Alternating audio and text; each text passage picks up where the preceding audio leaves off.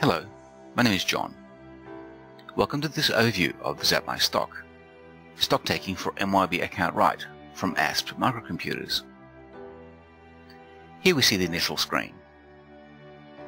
From this screen we can configure our software, we can create a stocktake, we can print barcode labels, we can send our created stocktake to a terminal, we can print stock count sheets. Once a count is done, we can load data from the terminal back into zapMYstock. We can view any count differences, and we can view reports. Let's have a look at how to configure zapMYstock. Very simply, click on the Configure button. Here we see that a company has already been loaded. It is a test company from a sample database called Clearwater Proprietary Limited.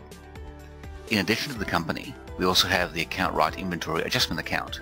That is where the information is kept in MYOB for this company.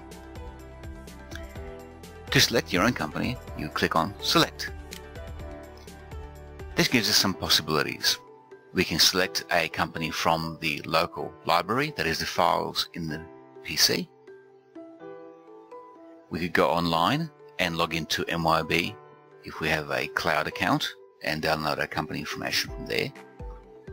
Or we could check network libraries, that is other PCs on the network that have the company information. In our particular case, we're using the library and we already have the Clearwater Proprietary Limited loaded. So let's continue. We basically ensure that the company and the appropriate file for the inventory adjustment in this case is selected, and just click OK.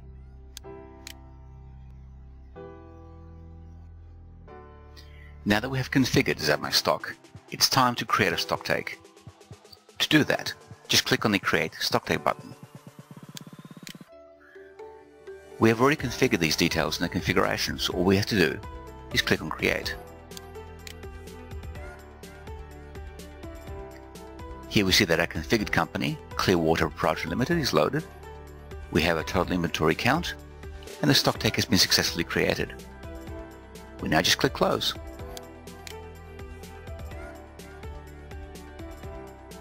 We can now transfer our stocktake to the terminal.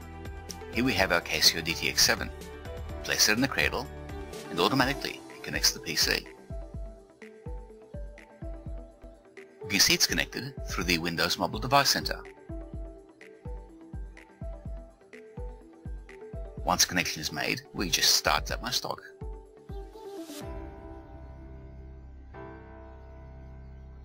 And automatically we are at the main menu.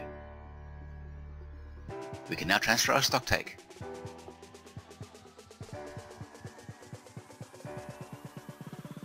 Now that we've downloaded the stocktake data into the terminal, stocktaking couldn't be easier. Just click on Stocktake at the main menu, and you're ready to scan. You're presented with item details.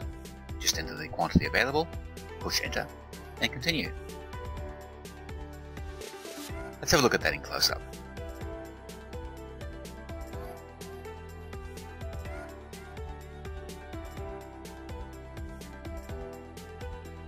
zapMYstock, stock taking for MYOB, made a cinch.